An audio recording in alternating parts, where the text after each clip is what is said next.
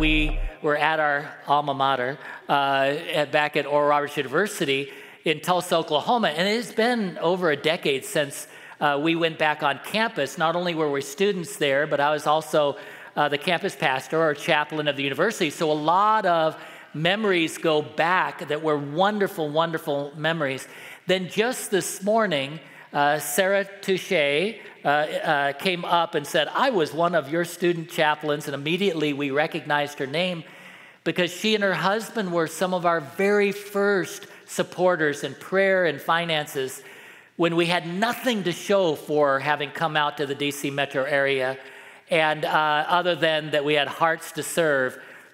They believed in the vision. They believed in the mission. Now here you are today. Here's the wonderful things that God is doing, and trips going to Romania and all of these various things. And Sarah, I thank you for your obedience and your faithfulness to believe.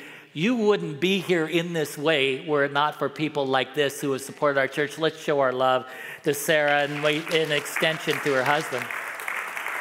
But going back to ORU, it was fascinating. About 6 or 7 new buildings on campus. That wasn't the case for decades. We'd just be in the same old buildings.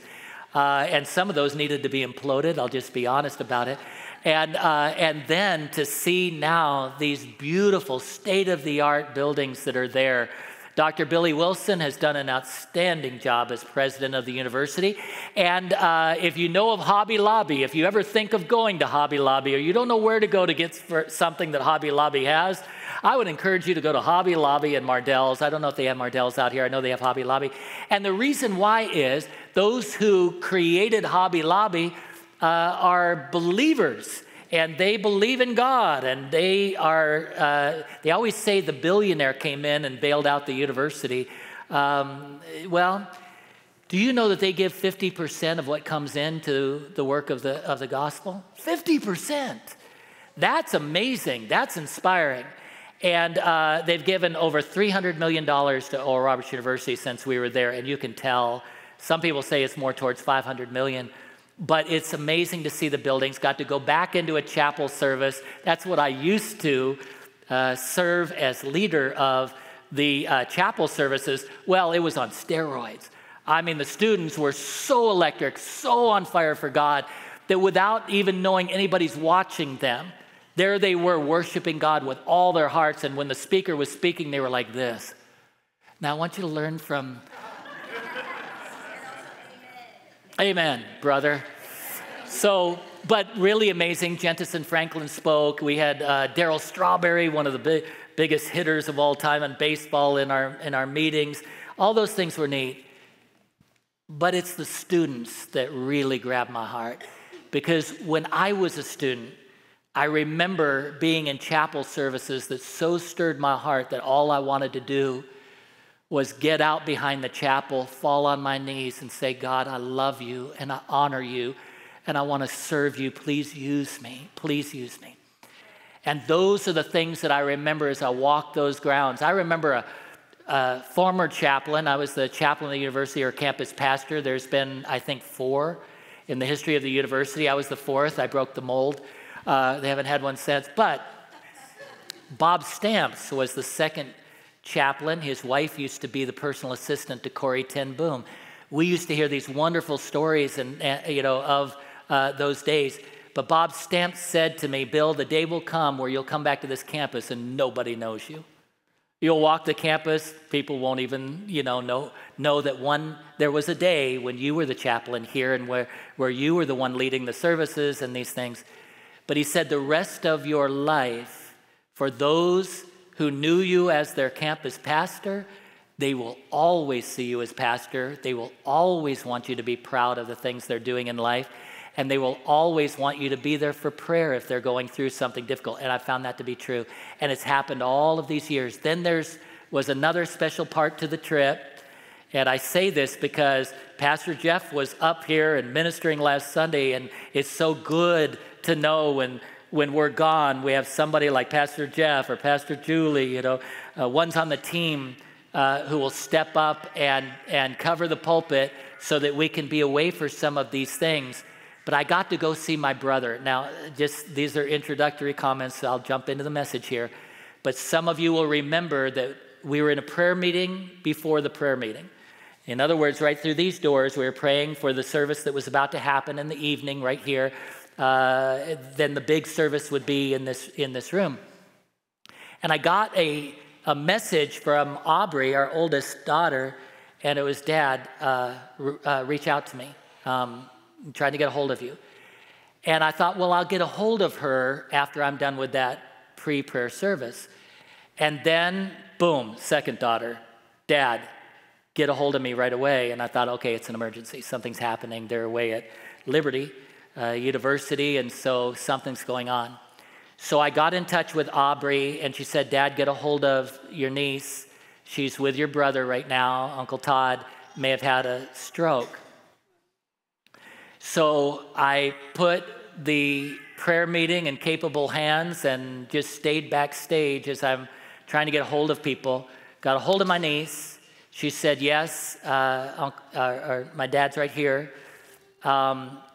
We do think he had a stroke.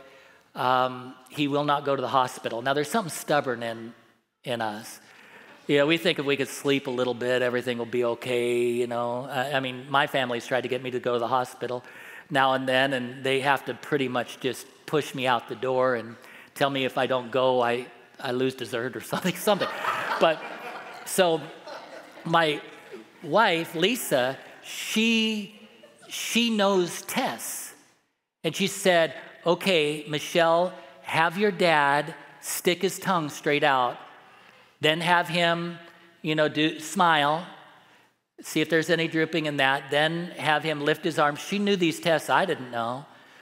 And then I talked with her privately where my brother wasn't listening, said, how did it go?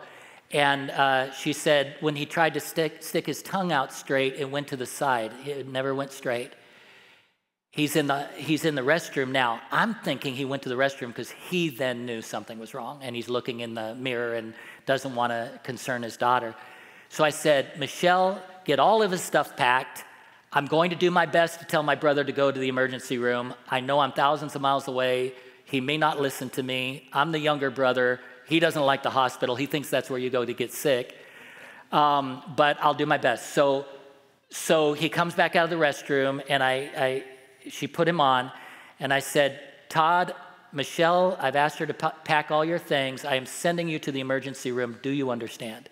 I was trying to be as forceful as I could.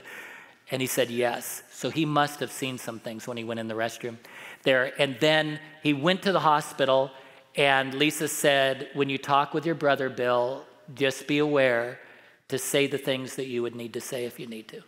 In other words, this might be your last call with him. He had had 2 strokes. And so I talked to my brother. Well, it'd be alarming for me to say, hey, Todd, I love you so much. We as brothers just, wouldn't necessarily say it that way. And it'd scare the living daylights out of him if all of a sudden I'm professing so much love as he's at the hospital. But I did my best, of course, to love on him. And then that was the last fluid conversation I've had with my brother. He lost his voice. He can't write with his right hand. There's a lot to the story. So we went to Oklahoma City to see Todd. Now he can put about 5 words together. It's labored, but he can put them together. We can communicate. He can type with his left hand, a text. He has a better memory than I do. And it was beautiful to be able to see him. And I said, Todd, what do you look forward to? And I know he looks forward to. He's having 2 grandchildren before the end of the year. I know he already mentioned that to us. That'll be 7 for him. I've got 1. Let's get cracking, daughters. Okay, but anyway, all that to say, we were able to take him out, get him an early Christmas gift of a TV at Best Buy.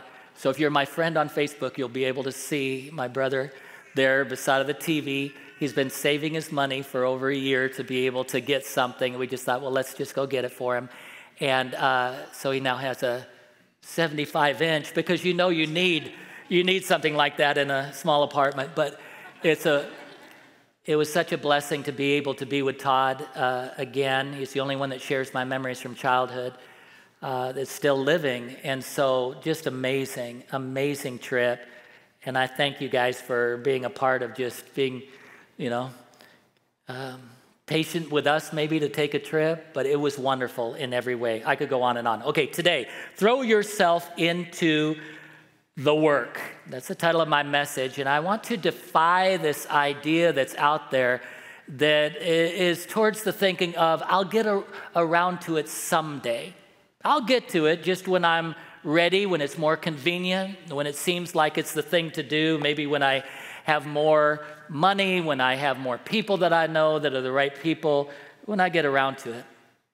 I remember when I was just a young guy, I didn't even have my driver's license yet, and Dr. Robert Shuler at the Garden Grove Community Church that ended up being the Crystal Cathedral in Southern California, where we were attending at the time, he said, hey, there are positions that you can be a part of what's happening in the ministry outreach of this church, and God can use you, and you can see the postings in the lobby. Well, I went back to the lobby, and I saw one that I just felt like I focused in on, and it would tell the person you're to connect with, give their phone number, but all the titles there were so amazing. And this one was the director of all traffic cones and stanchions. And then the job description was that you were to be there on Saturday night and put out all the stanchions, all the traffic cones. Well, these traffic cones were rubber, big orange things that were about this tall, so it was a big deal to be carrying those out. And it didn't matter what the weather was like. They all needed to be up and ready on Sunday morning. Like I say, I didn't have a license yet to drive, so my mom was kind enough to allow me to be able to fulfill my role by being the director of the cones and put them out all across the campus. And I was so proud of seeing them on Sunday morning and seeing the people guided just the right direction by what I did and the bulletins that were placed out. And I used to, on Saturday nights, go up in the pulpit where Dr. Shuler would preach, and I would pretend that I was the preacher, and I would be up there until somebody sees me, and then I just go down, But those were days of being stirred to believe that God could use me. I know God can use you. I know that God has a calling on each and every life, and that as we fulfill that and we step out, God uses us greatly. There's a football analogy that I could use of 11 people that grab a hold of that ball, and their whole purpose is to advance that ball and to have that ball in their possession and to get a touchdown. You have thousands of people in the stands, maybe millions watching by television, but it's really just 11 people who do all the work down there and hold the ball. And that's an analogy for the church. I don't believe that it should just be the few. I believe as we all put forth what God is doing, and we do our part here and there, whether small or great, it's all great in God's eyes. Can I hear an amen to that? Jesus put it this way. He said, the harvest is ripe, but the laborers are few. And Henry Thoreau said this statement. He said, be not merely good, be good for something. Ephesians 2:10 says, for we are God's workmanship, created in Christ Jesus to do good works, which God prepared in advance for us to do. That word workmanship actually in the Greek is the word poema, from which we get the word poem. So you are God's poem. He's writing a story in your life, and it is as beautiful as poetry. Workmanship, that word there, is actually a work of art, is what is being stated. God's writing the advancement of the kingdom, of his kingdom through you. You're doing it right where you live. Some of you, I know, are taking care of children. You may be taking care of a family member. There may be things that you're doing that you feel nobody really sees you in what you do. Oh, I'm telling you, God is watching, and God will bless. He is a rewarder of those who diligently seek him, who do his will, who will be his poems. It is in your DNA to serve the kingdom of God. When we get to heaven, if we've come by way of the cross and what Jesus did in dying for our sins and rising from the dead, if we will come the only way that you can come, through the cross, then we will know what it is to be together in heaven. That's the confirmed way we read about in the scriptures. The only confirmed way, the only way. Jesus said, I am the way, the truth, and the life. No one comes to the Father except through me. And we're all on a journey. We're all trying to find the truth. But Jesus said, I am the way, the truth, and the life. No one comes to the Father except through me. In Luke 16:10, the Bible says, whoever can be trusted with very little can be trusted with much. And that's a great statement there. It ought to be a revelation. We ought to put it on a pillow. We ought to put it on a wall. Because it'll be a reminder then of what is the truth of God. Whoever can be trusted in very little. I'm telling you, I've known some people who have done great things in life, but if I can get them to tell their story, I'll find obedience somewhere when nobody was watching and nobody knew.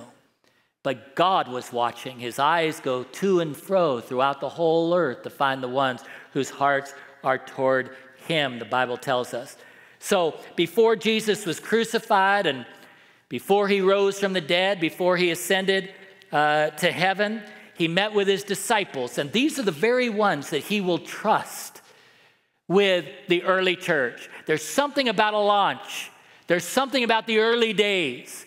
And I can say this with having lived it out in my life. And Lisa knows she's lived it out in her life. It's very personal to us that there is something about the early days. Don't let anybody talk you out of what God is stirring your heart to do. Because there will be those who will, even with good intention, with the best of meaning thoughts, they'll say, oh, by the way, like they said to us when we first came to the DC metro area, oh, so-and-so's doing what you're talking about, the vision that you have, and so-and-so's doing. And they meant it to encourage us, and it was encouraging in one way, but then in another way we were thinking, well, if so-and-so's doing and so-and-so's doing, why don't we just go back to Tulsa? But the reality is the ministry that God has through you is extremely unique. There will be people that only you can touch and impact in the way that you can.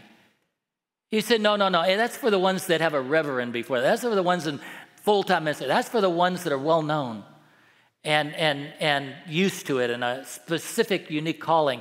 There are unique callings. Certainly the Bible talks about unique gifts and callings. But I think of it in regard to when the kids were small, and if I had to get into, we had a minivan at the time, it was great. I mean, you just start the process of opening that door and it opens itself. I know you guys are young and the technology has gone way past that, but that was a big deal. You don't even have to pull on that thing. It just does it by itself. And, if we drop something and I'm in the driver's seat and Lisa's in the passenger seat and all of a sudden I drop something down in between, you know what I'm talking about? That tight space that you cannot get your hand through. And you just mention it to one of the kids. It's like, oh, I got that, Dad. They can reach right through in a place I could never reach through to get that. No one is too small or has been through something that God would say, oh no, I won't use you now. Instead, as we submit ourselves to him and say, God, please use me, he'll do that very thing. And again, what a beautiful thing to be used by Almighty God. I'm still blown away that we can be used by God. But in those launch times, don't let the enemy talk you out of the things that may not have been manifest yet before your eyes, but God is all over it. That's the way it starts. Jesus, we see before he was crucified and risen again and ascended, he gets together with this tight team of individuals. It's a small group.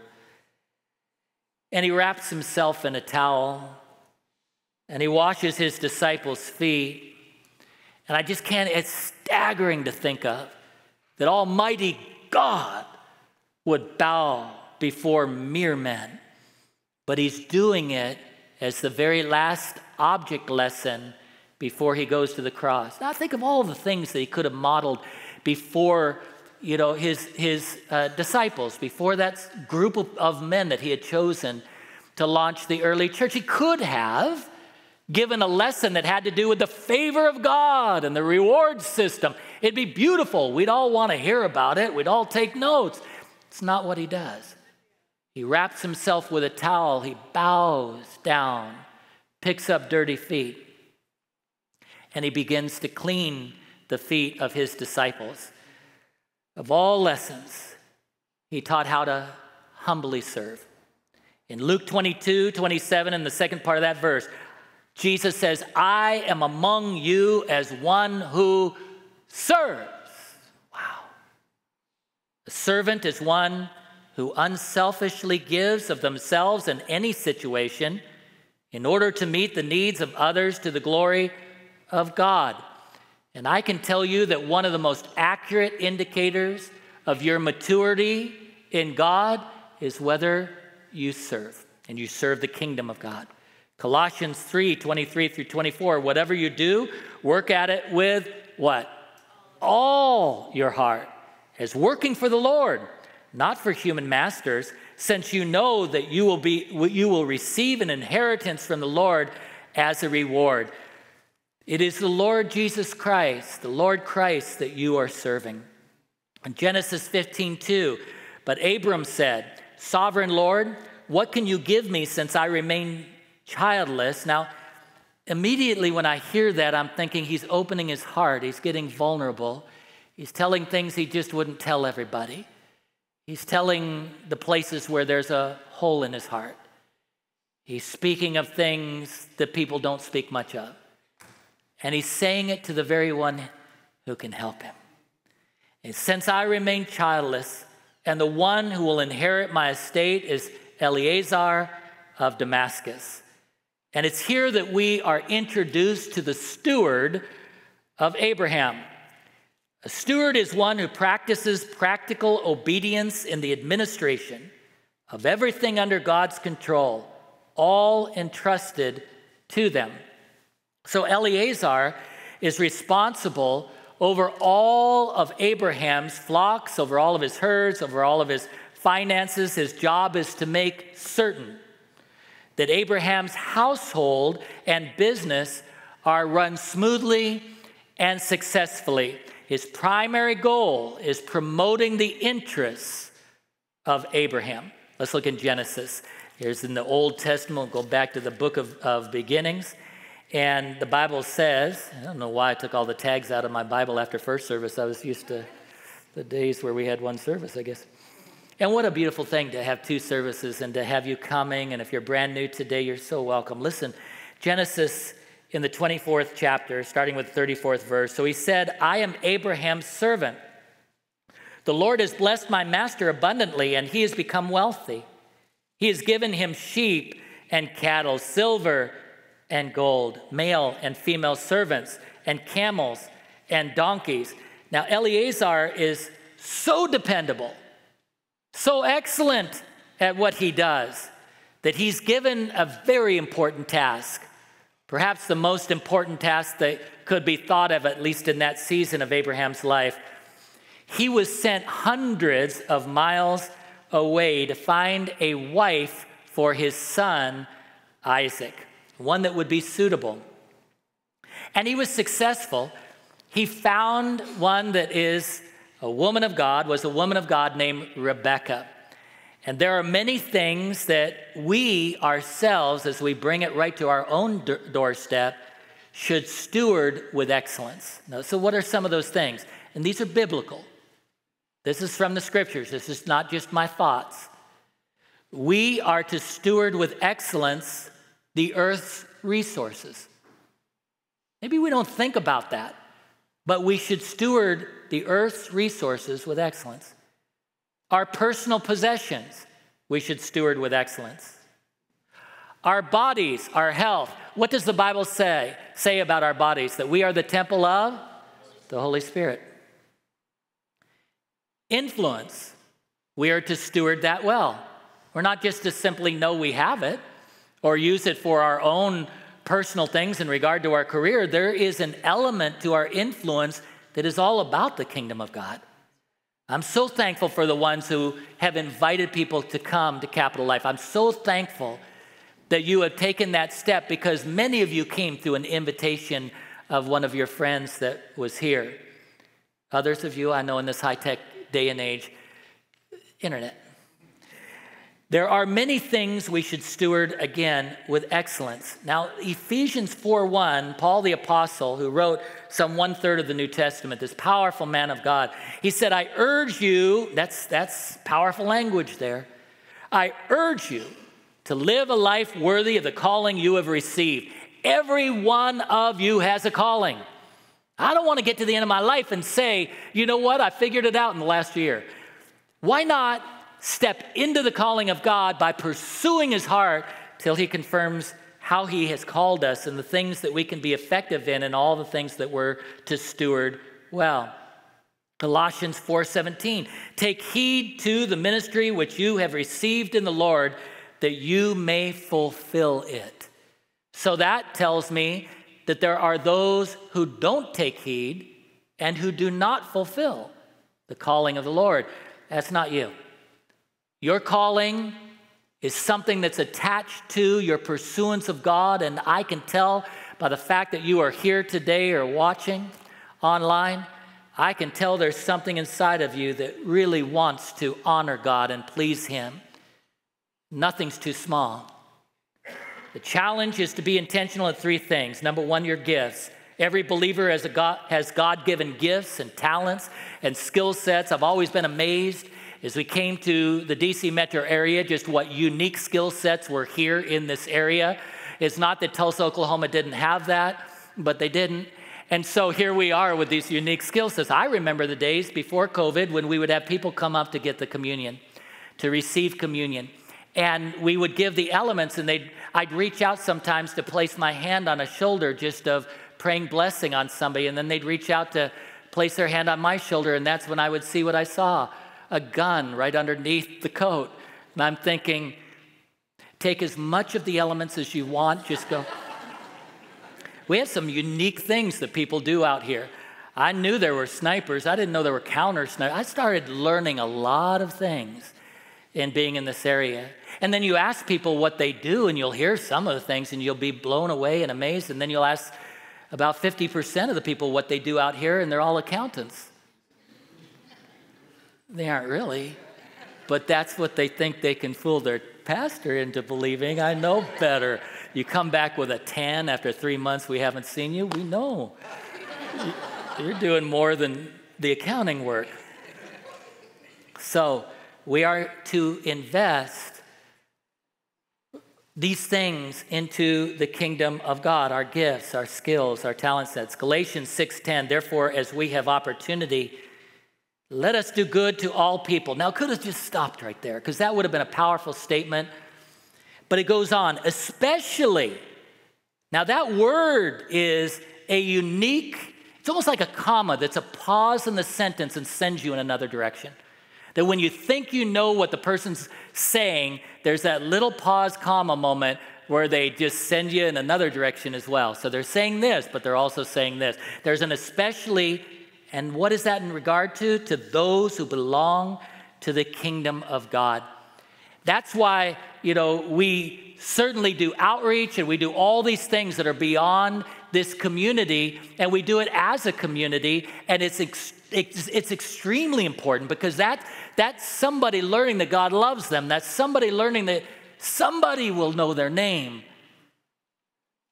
We have vulnerable people when we go into McPherson Square, and we minister to the physical needs of people and clothing and a number of things that we give out and food and other things. And McDonald's, we've mentioned that, has partnered with us. And it's a wonderful moment to do all that. But you can't help but wonder how many of those who have lined up in this long line, how many of them have family members that even know where they are? If that's on God's heart, that ought to be on our heart. And yet, there's an especially that is for believers and for the people that are part of the family of God. And this is where we want to be there for one another. We shouldn't have anybody go through loss and hard times without somebody being there for them. You may say, well, I don't know all the details, and so I'll just keep my distance. We need to show the love of God even without knowing all the details, even without knowing everything, because God's love doesn't stop even when somebody messes up. And then there are things that aren't about messing up, but it's brokenness. And I can tell you that when my mom went to be with the Lord when I was 26 years of age, and she now represented all mom and dad and the whole root system. And people were kind and gave me cards, and they told me they were praying for me. And after about a week and a half to 2 weeks, they all moved on. I hadn't. We as the church need to be there for one another and strengthen one another, especially to those who belong in the kingdom of God. We'll get to know each other's stories. We'll be in positions to be able to bring a meal. We'll be in positions to be able to celebrate you when you thought you achieved something and nobody really is around to celebrate. We'll be there with you. Proverbs 18:16, the second part of that verse, a gift opens the way. And I could go on and on about that. Second, your time. This might be one of the most valuable things of all.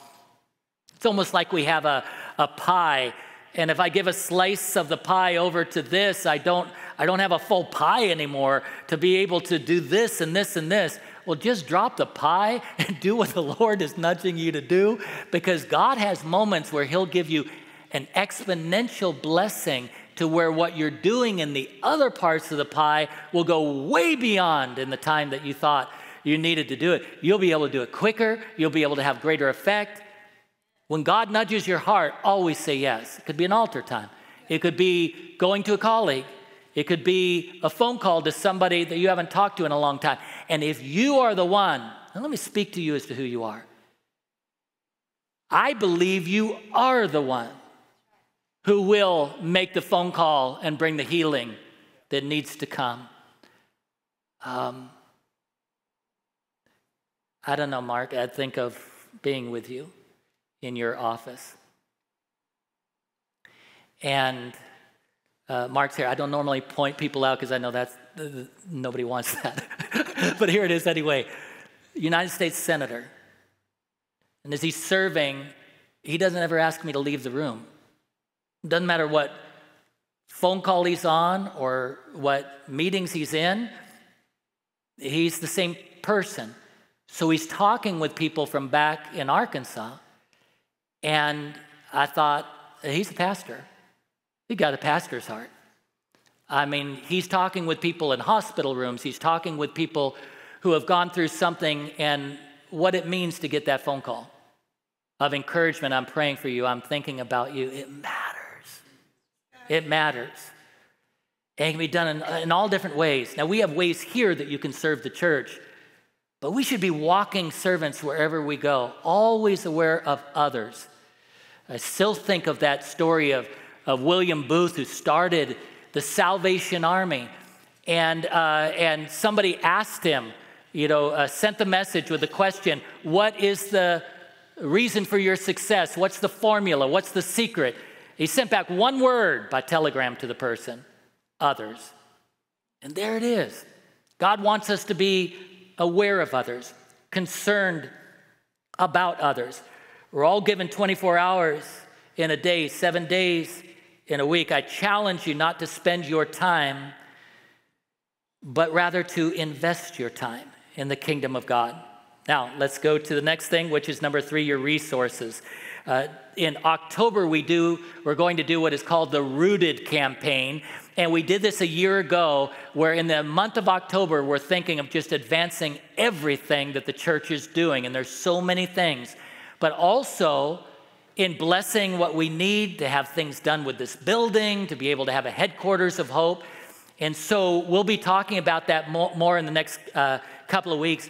But there is a miracle that is happening, and I'm not going to share it today, but either next Sunday or the Sunday after. God is really blessing us, and I'm going to tell you about that, blessing us as a church. We're not going anywhere, but it's blessing us as a church. So we'll talk about that. Let's go to Malachi. Nobody ever goes to Malachi anymore, and again, I pulled all my notes, but here we go. Ready? Malachi. We're in what is the 3rd chapter, and starting here in the 8th verse. Strong words, but it gets across a concept here that we need to hear. Will a mere mortal rob God? Yet you rob me. But you ask, how are we robbing you? In tithes and offerings. You are under a curse, your whole nation, because you are robbing me. Bring the whole tithe into the storehouse, that there may be food in my house. Test me in this, says the Lord Almighty, and see if I will not throw open the floodgates of heaven and pour out so much blessing that there will not be room enough to store it. I will prevent pests from devouring your crops, and the vines in your fields will not drop their fruit before it's ripe, says the Lord Almighty. Then all the nations will call you blessed, for yours will be a delightful land, says the Lord Almighty. All that you and I have is on loan. The more we go through life, the more we're in a place of realizing it. We won't hold on to what we have. We just won't. And if we can place what we have, whether it be our skill sets and our talents and our abilities, again, in this area, so many amazing things that can be done to touch the church, not just our career over here, but be holistic in it and bless what God's doing. And not only that, our time, but not only that, our resources, and be good stewards in all of these ways. And God, being a rewarder, sees it. And in 2 Corinthians, the 9th chapter, in the 6th through 8th verses, and we may just put it up on the screen here. And remember this, whoever sows sparingly will also reap sparingly, and whoever sows generously will also reap generously. It's not a Hallmark card. It's a truth of God. And when I've seen people do it, and when we in our own lives have done this and lived this out, we see the blessings of God just come in that we don't even expect. They just come with a phone call and we're like, wow, look at God. I used to have a staff member back at ORU, look at God. Every time you say something good, look at God, look at God. It's like, stop saying that. I get what you mean. But anyway, look at God. No matter how small, serve.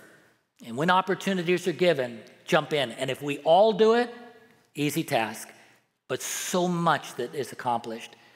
In 1984, there was a movie that was exciting to me that came out. I know some of you may not have been around at that time, but it's called Karate Kid. I think I liked it because, the kid didn't look like he ever lifted weights in his life, and he was still taking out the enemy, the opponent. Ralph Macchio played the role of Danielson, and we see that he was confronted as a new kid on the block by bullies. The custodian was Mr. Miyagi, played by Pat Morita. A Japanese man takes interest in this boy named Daniel, calls him Danielson, and says he will teach him karate. And when Daniel shows up, Mr. Miyagi does not give him karate lessons as he expected. Instead, he gives him what seems like meaningless tasks. And he's feeling as if he's being treated like a slave. He doesn't care for it. So he confronts Mr. Miyagi, and he learns that he is learning a powerful lesson, and that is muscle memory that will aid him in defensive moves in karate. Stewarding our gifts, our time, our money builds us up to a place where there's breadth to our usefulness, where there's depth to things that are eternal and the touching of others' lives, where there's influence not only for what we do in life as a career, but influence for the kingdom of God that then is all over our career. Each of you has something unique to give, and an availability is what is most important. We've got people taking care of the next generation right now. It matters to us, doesn't it? Those of us that are parents that are able to be seated here and receive the word of God, to know that there are people that are very capable and have said yes to and responded to being used. We've got people that are making sure that my voice is heard right now, so you don't have to yell, what? And we thank you. We thank the team in the back. Let's show them our love and appreciation. Ones that have greeted you well today, made sure that you had hospitality. You may be drinking the very coffee that they gave you. God's doing something here. He's on the move. There are moments where the grace of God is nigh. In other words, very, very near. I kind of think of that story of when the angels troubled the water. If you got in quick, you got the healing. First one in would be assured of healing, but then people wouldn't be able to get in. I wasn't touched. God, don't you know my name? Listen, God is here for each and every one of you in such a special and unique way, and the grace of God is here, and the power of the Holy Spirit. He is our divine paraclete, the one called alongside to help. The staff alone cannot do all that needs to be done for all the things that are done to touch lives through this ministry, through this church.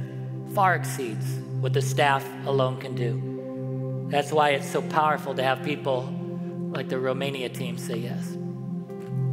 Like those who are taking care of us today say yes. 1 Corinthians 15:58, second part of that verse in the Message Bible says, throw yourselves into the work. There's the title of my message today. To the work of the master, confident that nothing you do for him is a waste of time or effort. Before Pastor Jeff comes up in just a second, there's a poem that I love. It's not even a poem. It was really just out of one of his sermons. Dr. Martin Luther King Jr., and I've always loved the way he said it. I have gone back to this over and over again. Listen to these words that he gave in one of his messages. If a man is called to be a street sweeper, he should sweep streets even as Michelangelo painted, like Beethoven composed music, like Shakespeare wrote poetry. He should sweep streets so well that all the hosts of heaven and earth will have to pause to say, here lived a great street sweeper who did his job well. God is watching even when others are not. And I believe he's watching your faithfulness. I know he blesses obedience. And I can't say enough about this church and who you are. God, if anybody here doesn't know you, I ask God that even as they place their hand on their heart, they'll be saying, I believe Jesus died on the cross for me and that he rose from the dead, and I receive that today. I don't want to have a question mark over where I stand with you, God. Just put your hand on your heart if that's you. Some of you are saying, I want to be filled with the Holy Spirit. I hear about the Holy Spirit. I want to have that tangible presence of God on me. I want to see the things that the heroes of the faith have seen, and I want to be a part of this movement. Just put your hand on your heart, that's you. And God, fill people to every fiber of their being. And God, we thank you that those who have said yes to you can now know that they're a child of yours. It'll change everything. We praise you, God, in Jesus' name.